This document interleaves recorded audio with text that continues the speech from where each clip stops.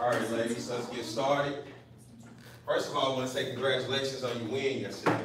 I saw you guys fight hard. That first game lasted forever, it seemed like. You still had some gas in the tank in order to get through that second game, so congratulations. I like the direction that you guys are heading in.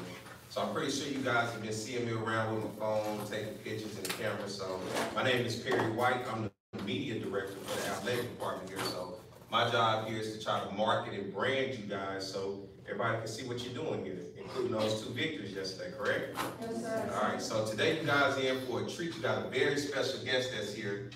And I'll do a slight introduction for him. I won't say too much, but there's a lot to say about him. His name is Roger Cador, former Southern University head baseball coach.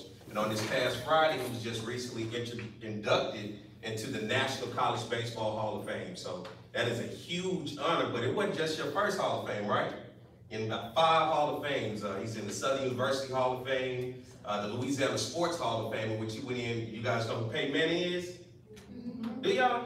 I thought y'all was gonna say no. Okay, so somebody been paying, y'all watch a little football. So he went in with Peyton Manning. I think they said you might have got just as many votes or maybe a little bit more than Peyton Manning. I don't know. Yeah, right. That's what he's saying. Also, the American College Baseball Hall of Fame, the SWAC Hall of Fame, and most recently the National College Baseball Hall of Fame. He went in with a former player of his, Ricky Weeks. Ricky was a special talent. To this day, he still holds the NCAA batting average in all of college baseball and was the Golden Spikes Award winner. So he won the best baseball player in America, played right there under him.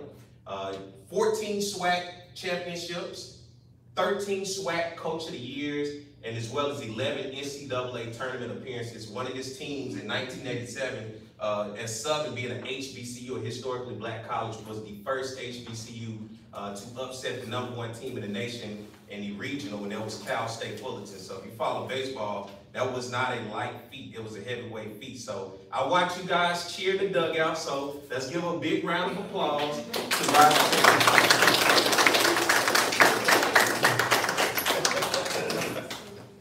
Well, I would say ladies. He kept saying guys. I see only beautiful ladies in here. And one guy. So, you know, we're not going to call you guys. We're going to call you ladies, okay? I think at the end of the day, that's what you want to be called and recognized as. Am I correct? Yes. So, listen, it was a surprise call. This happened so quickly. I got a call on yesterday.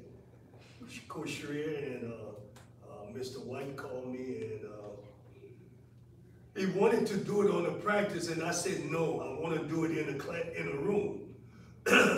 There's a reason. Having coached for so many years, you have more control, less distraction when you're in this kind of setting.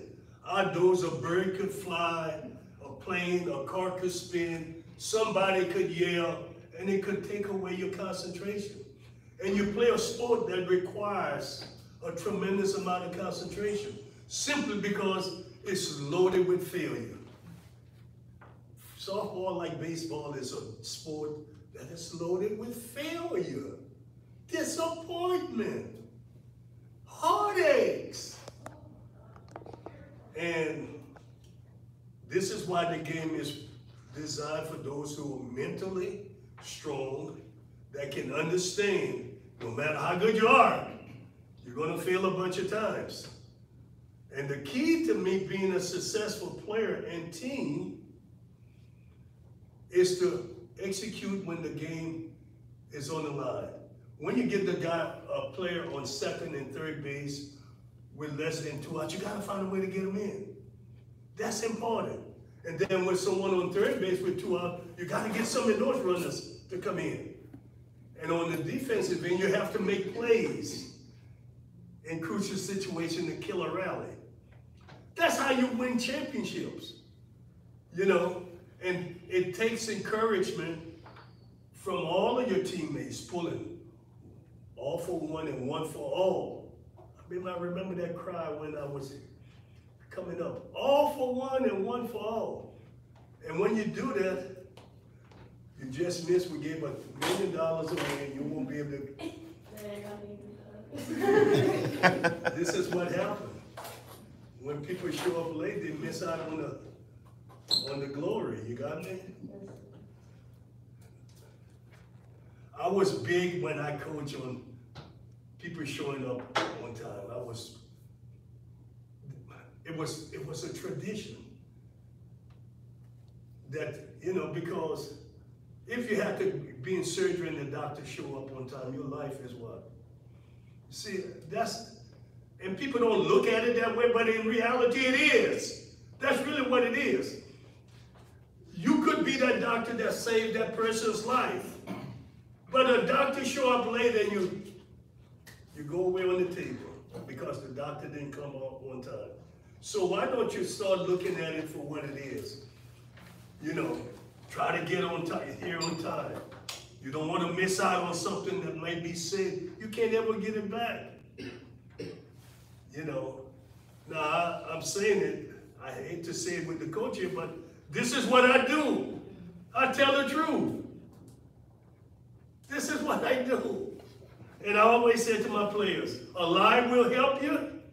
A lie's going to help you, but it's going to hurt you. It's going to help you, but it's going to hurt you. The truth is going to hurt.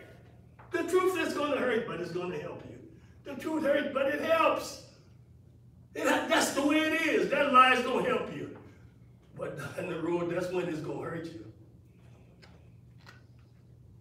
The truth is going to hurt you right here. But down the road, that's why it's going to help you. See, because in time, and you all are very young people, you all are accustomed to everything happening now, but in real life, it doesn't happen that way. That's not real. It takes time. You all came out of your mother's belly. You all didn't just get and be, it took time to get where you all are.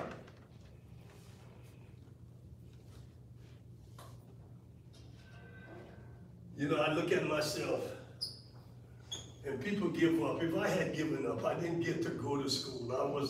I grew up in a system that discriminated against black people. You know, I didn't get to go to school. I wasn't speaking English, and I never got to go to first, second, third, fourth, fifth grade. I didn't get to do those things. I was in the field working, picking cotton, sugar cane. And finally, around 12 years old, I convinced my daddy to let me go to school. And Lord, I wasn't prepared. Or it was a struggle for him to let me go. But he did. He let me go. And then the challenge was on.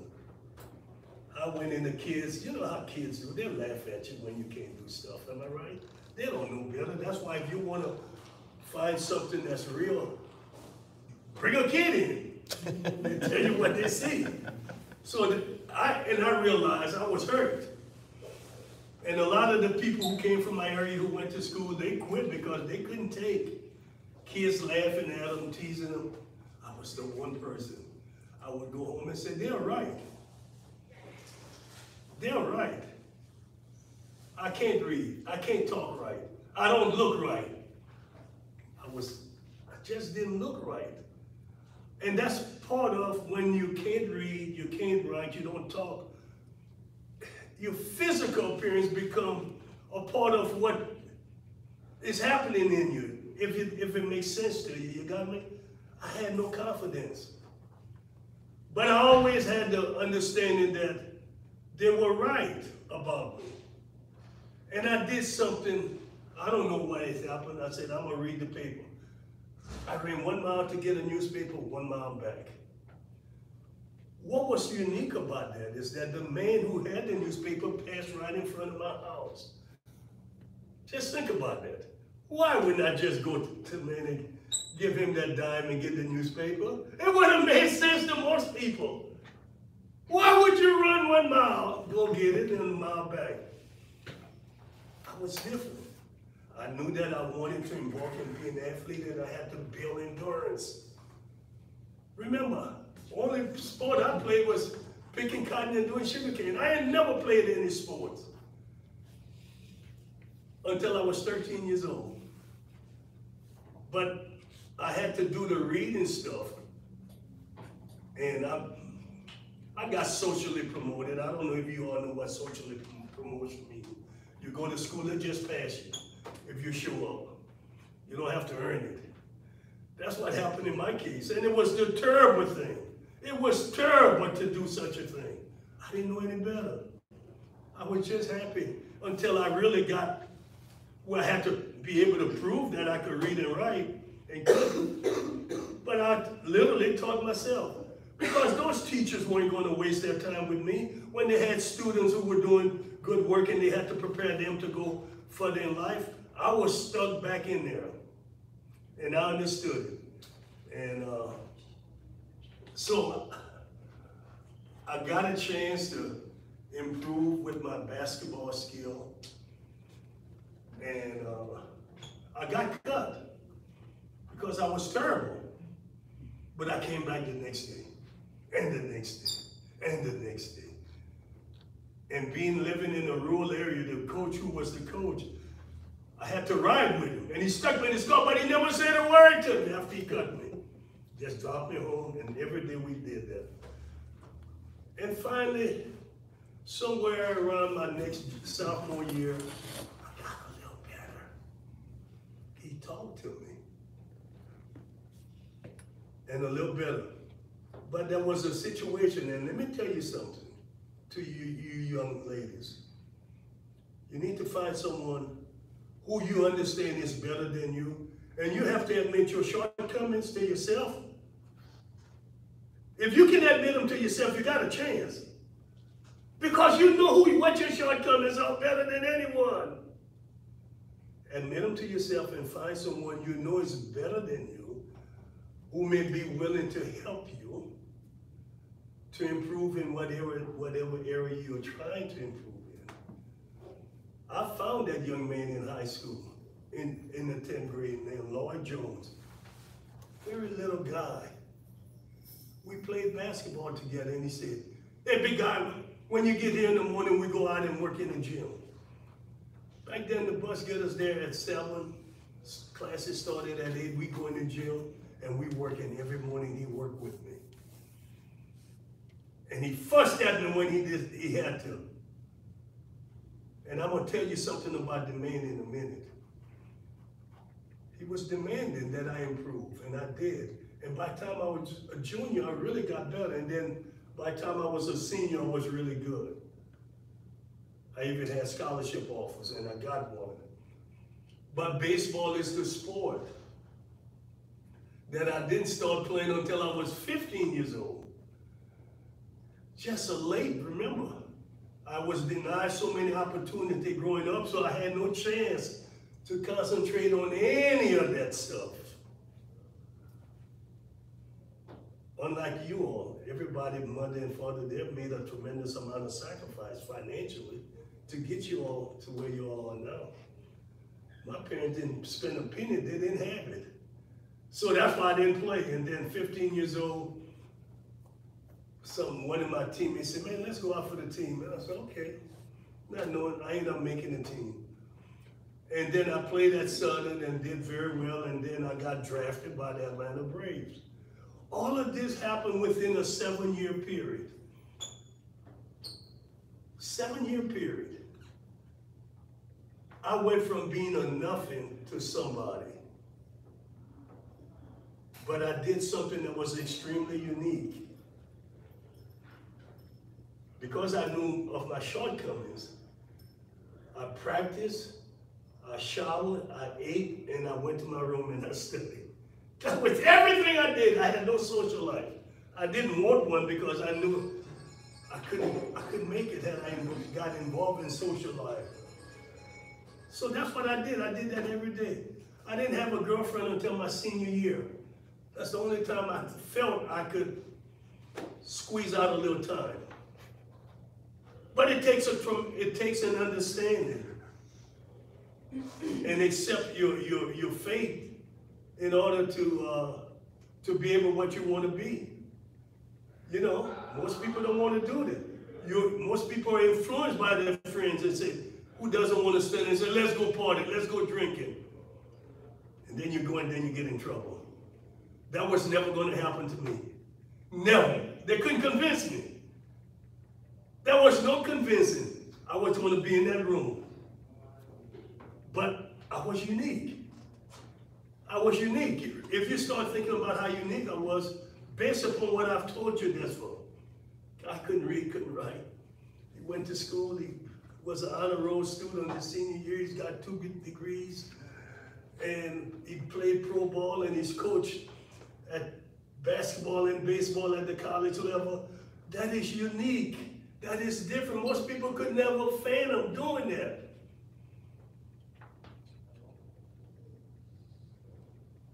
But I understood something about the man. When I first got hired into coaching, Coach fired 2 people to hire me, and he said to me, in 1980, you're gonna outwork both of them. I fired both of them to hire you. You're gonna outwork both of them. I didn't know what he was talking about, but I did, because he made demands. We met in my office at 8 o'clock every morning on the dot.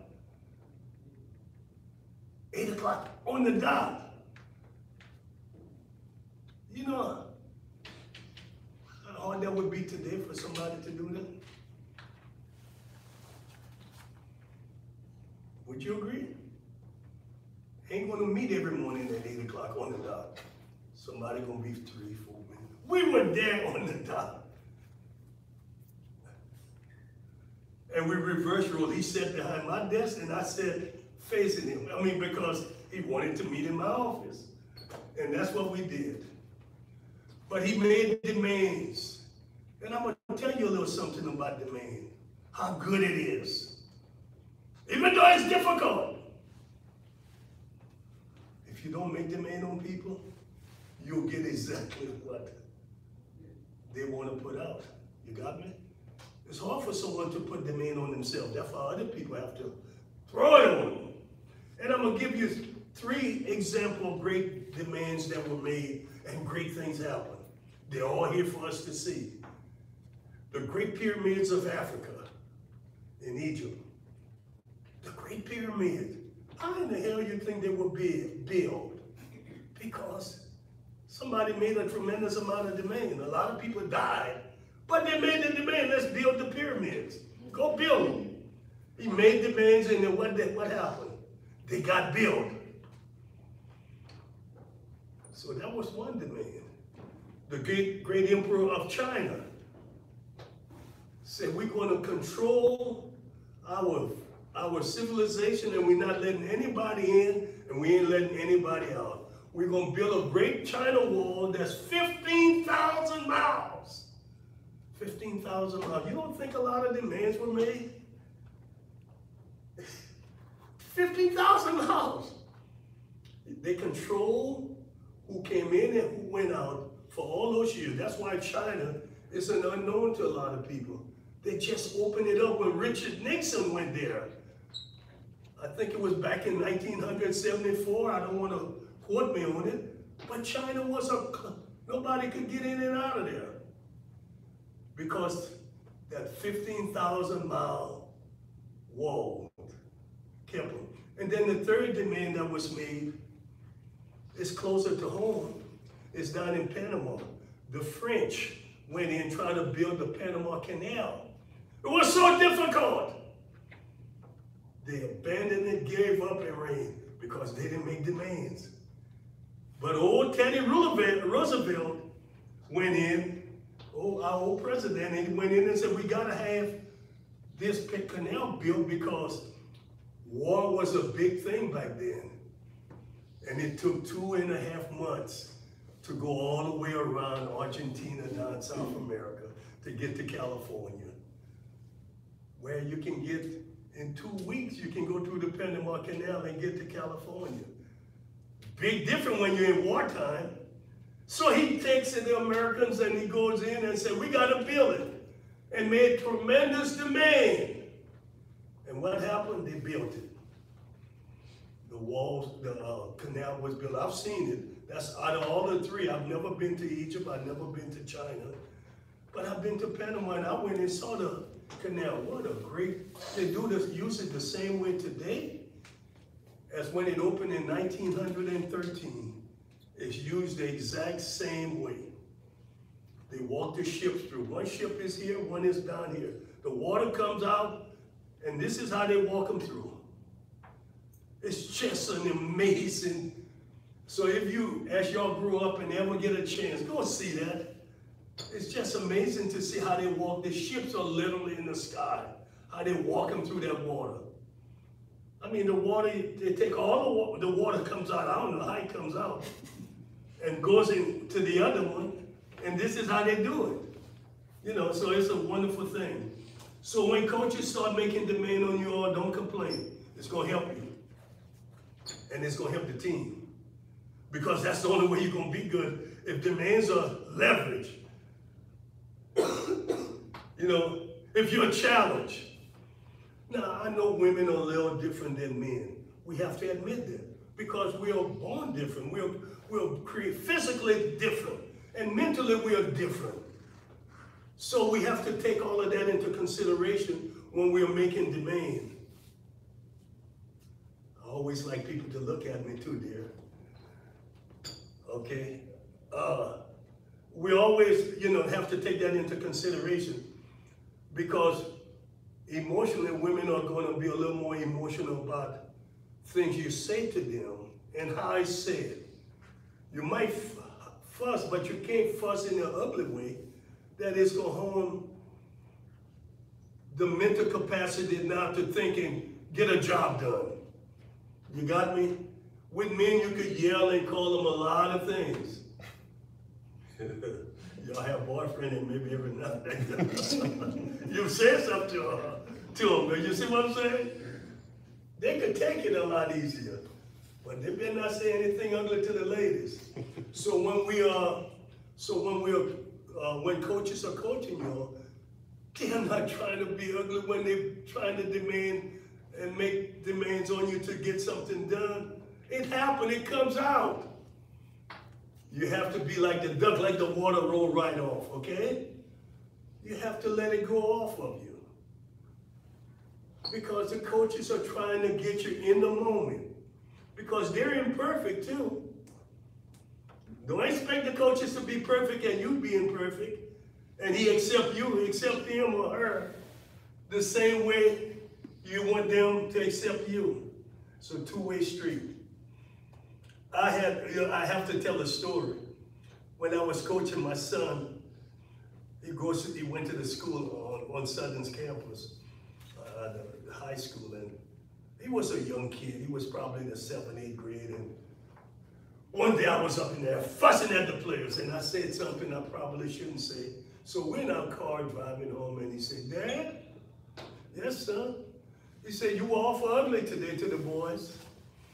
I said, "Really?" He said, "Dad, I want you to apologize to them tomorrow." Darnest kids say the darnest things. He said, "I want you to apologize to them." Well, what do? I apologize.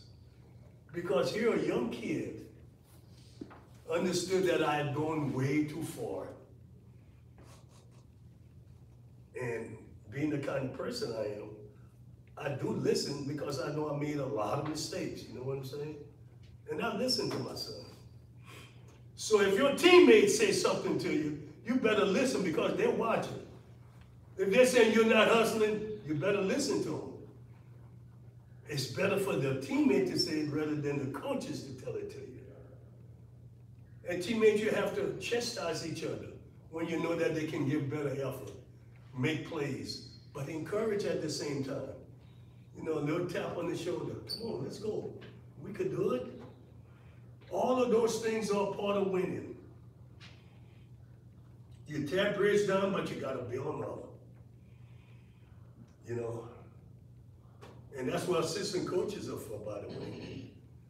If the coach, if you break them down, you better go behind them and build them back up. Because that's what you got to do. That's called teamwork. It's a team. So you can't participate in what he's doing the same thing. If he's up in the air, you better be on solid ground. You got me? Because the young ladies are going to need someone to let them know everything is all right. Everything is all right. That's how you win. You build a tradition. When this group leaves, they'll pass it along to the next group coming in. They'll tell them about what you're to expect from the coaches. You know, my older players used to say to the young man, man, coach, don't play coach any mind. He says that kind of stuff all the time. See, you need players telling players that. They're going to trust the players. It's a trust factor. You know, they're going to trust the player, going to tell them the right thing. So keep all of that in mind. I know I've talked a lot. I love talking about 15 minutes, but it's such a beautiful, well-respected, attentive group of young ladies. I don't get to talk to young ladies that much. I get to talk to guys. But it's beautiful. It's a good diversion. I was really excited when they asked me because it's different. All the years of me coaching, I never had this opportunity. Just young ladies. I've talked to young ladies, but in group with boys and, you know, but just young ladies. And I didn't say once guys, did I? Like that guy. You know, that's the difference. I recognize you all are young ladies. And it's a beautiful group of young ladies. And the most important thing is not winning, girls. Let me make sure you understand. Well, winning is important. It's how you play the game. It's the effort you give is the most important thing. Because you're going to give your very best some days and you're going to come out on the short end of the stick. That's just the way it happens. But if you give your very best effort and you work on the thing the coaches put out there for you to work on and get better, and you try to execute them, that's a winning formula. It's a winning formula. It doesn't matter if you look like 15 or 16 like those two ladies look. It doesn't really matter. You know, I worry if your mothers know where y'all are. You sure y'all didn't run away from home? But that's all it is. Just try to work on trying to get better at what the coaches are trying to get you all to do. And execute. I entertain any question if somebody have a question. I know ladies do ask questions.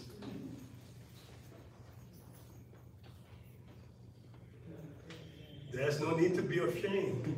There is no dumb or crazy question. I had a teacher in college, he said there's no such thing as a dumb question. Because if you need to know something or you need clarification, you can always ask and get a question answered. Yes, ma'am. What was your biggest motivation and what helped you stay out of your head? What is what? The biggest motivation what? Your biggest motivation, just to keep you going, and then what was helped you stay out of your head? To remember, I'm here for a reason. Well, where I came from. You got to understand, I came from a really situation you never want to go back to. That was motivation. You couldn't afford to fail. And you all would never understand where you work in a situation where you're working for free and you had no say so. I mean, that's what I grew up under. That kind of, I know most of y'all can't fathom this, but I grew up where in the South, where if you were black, you had no say so. And I was a little different from all of the people in that area because I wanted to be different. And I was threatened by white people because they thought that I was a problem. And I was not a problem. I just wanted to get out. And that was really a big thing. So I was motivated by that situation, and it made me, it kept me going. That's why I had an agenda. I wasn't going to get off of that road to go party when I knew I couldn't afford to. And I wanted to make my daddy proud that he gave up the only thing he knew how to do so he could let me go to school. You know, my mother died when the first month I went to college. She died, so she didn't get to see it. But my father got to see it. He got to see me play pro ball. And he knew he made the right decision. You see, and he saw me coach. He saw me play college baseball and he saw me coach. And he gave me the okay. He said, "You're doing it the right way, boy." So that's my motivation. Never could go back. I know somebody else had their hand up. Don't be afraid. I was just gonna ask where you're from. Well, from Ventress, Louisiana, near New Roads. The accent is Haitian. And that's what I was, like I said, I spoke Creole growing up. So no matter where I am, people know I have a different accent. I was telling Mr. White, I was at the airport in San Diego, California, and I was talking and someone said, that's gotta be Coach Cador. We're in San Diego, California. I picked up the red phone and dialed just a minute ago. He's laughing and hung it up in the call. And the lady said, I said, hello, I was talking. She said, is this Coach Cador? The lady working the police, I don't know. When you have an accent, I can't do anything wrong. I gotta do right. You got me? I can't afford two things. People know who I am. I'm tall and my voice, so I have to do the right thing, or I'll be in trouble. And I think that's good to be that way.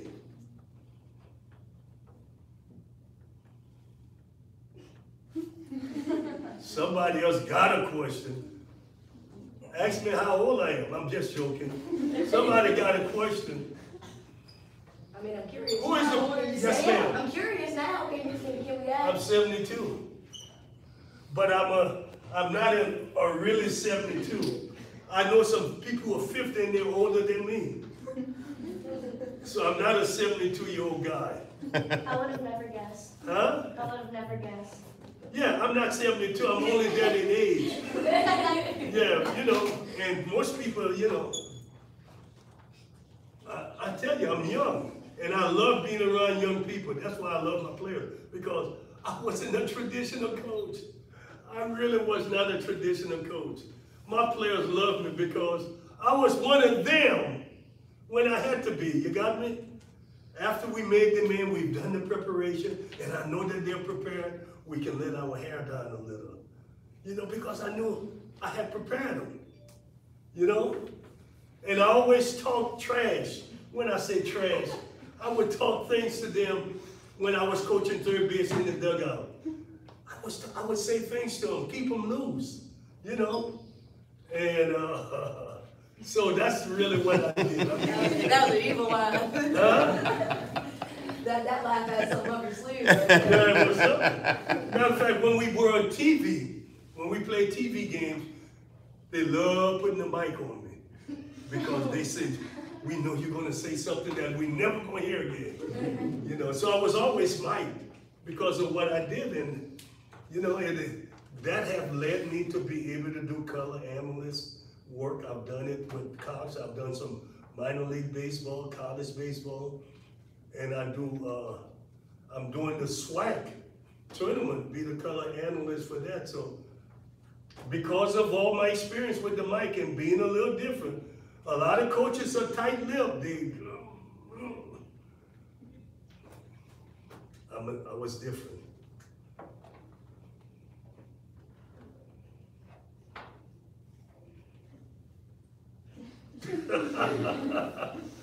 I'm messing with you, okay? I'm picking on you. Yeah. You know, in every group there's somebody that they pick on. And I don't know if young ladies are like young men. Sometimes guys can be very horrible with someone they pick on. And it could hurt people's feelings. And I would always come to the rescue. If they picked on the person, I always wanted that person next to me because I wanted to let the boys know I had his back. Yes, sir. Coach, I got a question. This is Coach Schwartz's first year, and instilling the first year? Mm-hmm. First year here. So instilling the system, can you recall back to when it was your first year as a baseball coach and putting in a culture and getting players to buy into to where that culture ultimately kept you being successful? And what it took for the players to buy into that?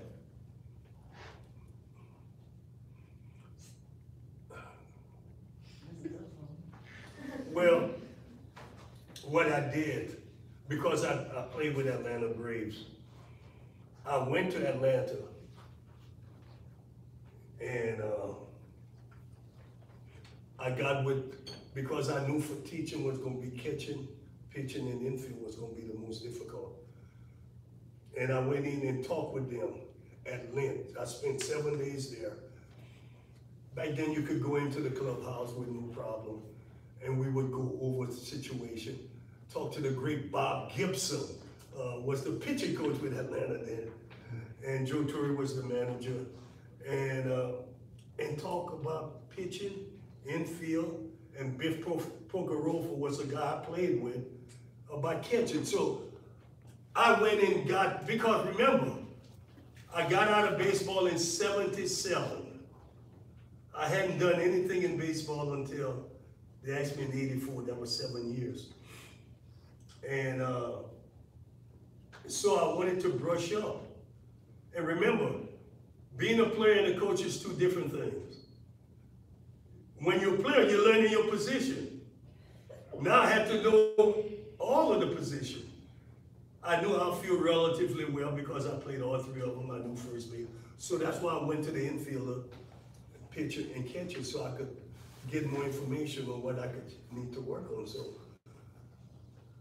I would find some, I don't know how long you coach it on high school level or what, but if there's some really good clinic where softball is being, that's where you can pick up a lot of ideas. The thing I try to really make coaches understand, don't put too much on the kid. Keep it simple. You got to understand, it's like trying to feed a baby a lobster. Ain't gonna eat it. Can't eat that lobster, okay? So simplicity is gonna work. If you keep it simple, something they can do and achieve success. You 400 keep putting it on top and they can't master it, they're gonna be disappointed. They're gonna be insecure. They're not gonna do a good job. And that's what I did in my first few years. I kept everything extremely simple. Well, throughout my coaching career, nothing. I never had a pickoff move at second. I didn't work on that. I ain't work on trying to pick someone off on second base. You're gonna have more mistakes happen. You got me? Because we didn't have the right people to execute it, so I didn't do it. I stayed with the thing, work on cutoff and relays, rundowns, how to run the bases, hit and run. Those are the things that you're going to do all the time in baseball. Am I agree? I don't know if they hit and run in softball. But, Oh, yeah.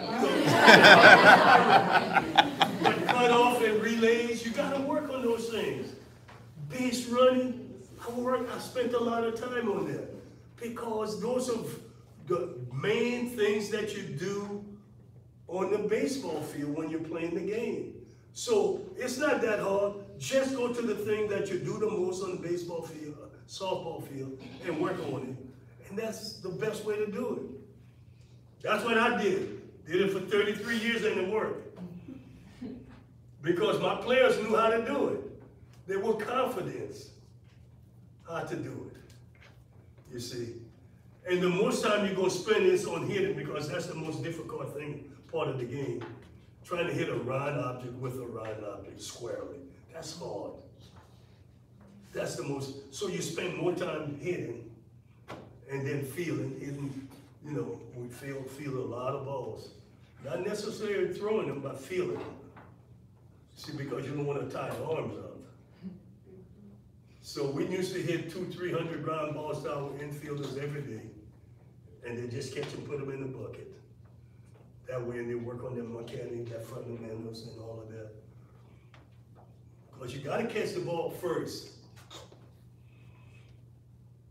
The thing I taught too, why you want to run hard to first base. Listen to this, ladies.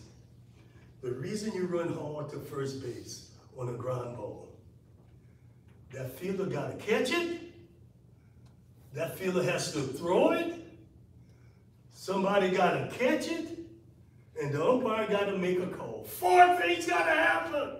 That's why you run hard. How many people ever think about that? 4 things happen if you hit ground balls. They got to catch it. They have to throw it. They have to catch it. And the umpire got to make the call. I taught that and I won a championship that we had lost. I preached that the whole year. Boy, run hard on the ground ball. Every day I preached it. Run hard on the ground ball. We're going to win a championship that way. Elimination game for the conference championship. The slowest guy got a senior. Hits a ground ball to shortstop. Routine. And he bought into what I said all year. Ran hard. He's out this much. And what happens? With 2 outs, umpire calls him safe. The stadium blew up because everybody knew he was out. So the next guy fought with pitches, pass ball, he gets to second, and the next boy hits a dribbler between first and second into right field. We scored, tied the game, and won it the next inning, and the next day we won 2 games to win the championship. So I'm telling you, preach something every day that you know they can do. They can run hard. May not be the fastest one, but just run hard. It could lead you to a championship. I can say one of my 14 championships were won that way. It was lost, and we won it. You got to run hard on everything. You'll find out you'll force them to make a mistake. You'll win games that way. You're not going to win a ton of games, but you can win some games that way. And the game could be important. You never know. But if you don't run hard, we know what's going to happen. You're going to be called out. Remember, the coaches are looking for effort. I don't care what coach you have, they're looking for effort. Give them effort. And you'll make your teammates proud too. You know, they'll say, look at Sue Jane or Mary Jo. Look at her, she's running hard. Okay? I love having fun. That's why I'm not 72. I love having fun. Okay, anything else? Yeah. Yes, Coach? Yesterday you talked about, I heard on the show, you talked about perseverance and just never giving up and the importance of that. And I think you kind of covered that today. You also talked a little bit about when you first got to Southern, how you had no facilities and none of that stuff. Just what would you tell student athletes who don't have those things? Well, Like us. We don't have those Yes. things. When I took over in August of 1984, everything baseball had was in a grocery shopping basket. You know what a grocery shopping basket, everything was in there. And I got in there and took a deep breath. I knew I had a challenge. And I went in, and obviously Dusty Baker, who was the manager of the Astros, is a personal friend. We've been friends for 50 years. We played together with the Braves. And the first one helped me to get equipment. But as it relates to facilities, we used to practice on the football practice field. We didn't even have a place to practice. And the thing I told my players, don't worry about what you don't have. Only be concerned with what you do have. And what you do have is an opportunity to be here. And we are going to do good. It led me to say, in 1985, I told those kids, on the practice football field, when history is written, you guys are going to be a part of history. And we had nothing.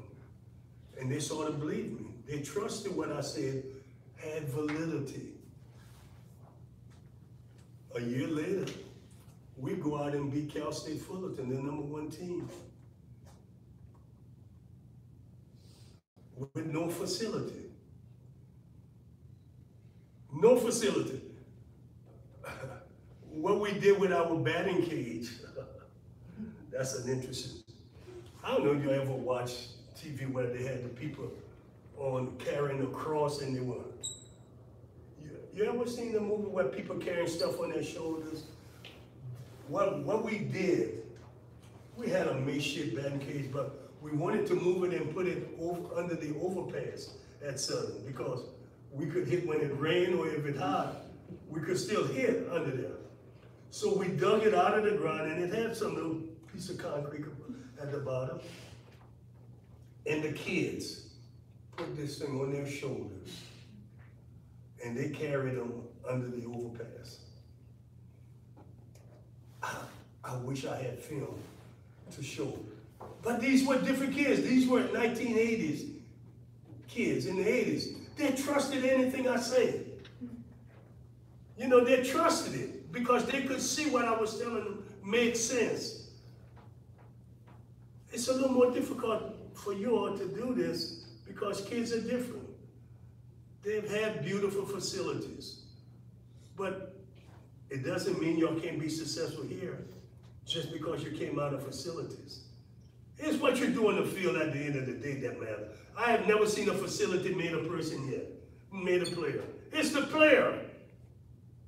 It has nothing to do with facilities. I produce all those great players with no facility. What does it say? Parents trusted me, the kids wanted to play for me, and they played hard. I gave them direction, I made demands, and they went out and delivered on the demand. And you know what? They're damn happy that I made demands on them now that they're parents, husbands, leaders in the community. They're damn happy because life is a lot easier for them because of the demands I made on them. They can see the light. So if nobody ever make demand on you, you're not going to amount to very much because there are disappointments so much out there. So, and not having facilities, coach,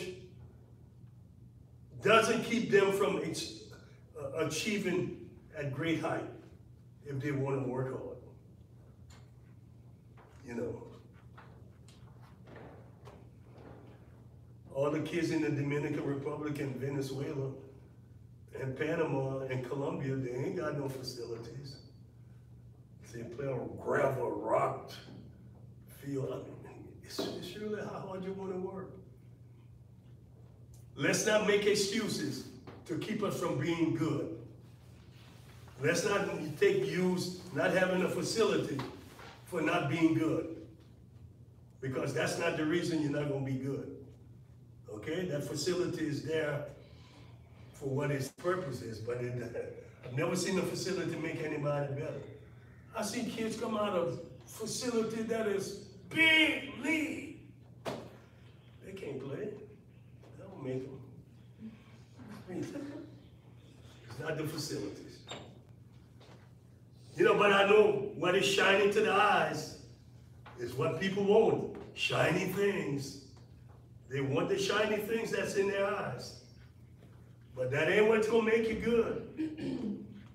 You all are fortunate to be at a really nice school here, BRCC. This really is a nice school.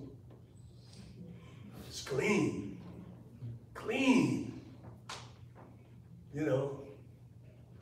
And y'all in a good city. They got good food here in Baton Rouge. You don't like the food? Where you from, Kaplan? I didn't say Huh? I didn't say that. No, she. I'm talking to her. Oh, I'm not from Cal. Where you from? Plaquemine. Plaquemine. The food is better in Plaquemine than Baton Rouge? No. Oh my goodness. Okay. Any more questions? Last thing, Coach, before you go, talk about preparation. Well,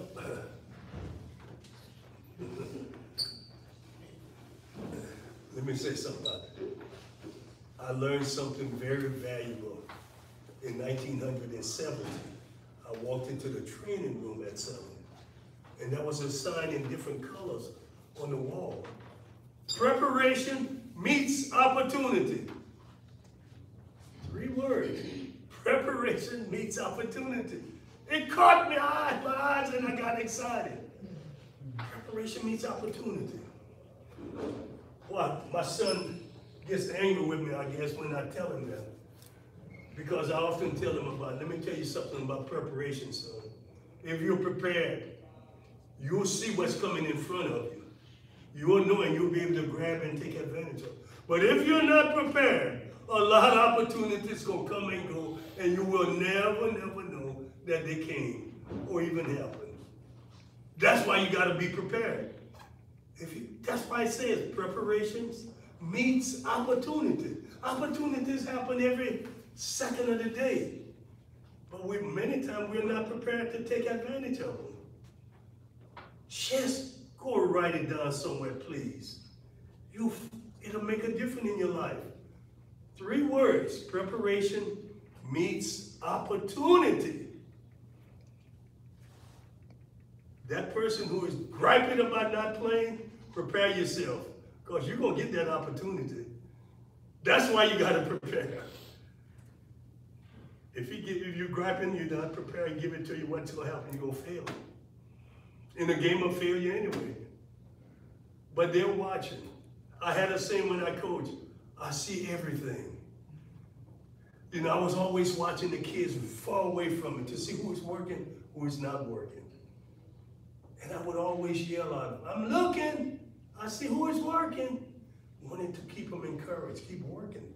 You know, because you may not be working right here with this group, but you can still prepare yourself here. So when you get here, see, that's why preparation meets opportunity is so important.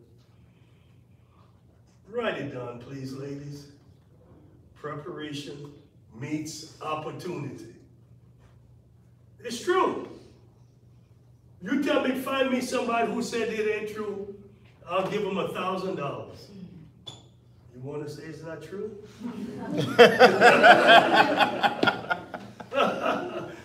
Okay. Hey, listen, ladies. I appreciate y'all letting me come and take up your time.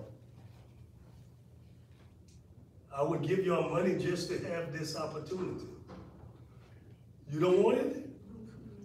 No. Ooh! I don't think you should pay us for. Huh? No, that doesn't make sense. You okay, Gary? You okay? Yeah.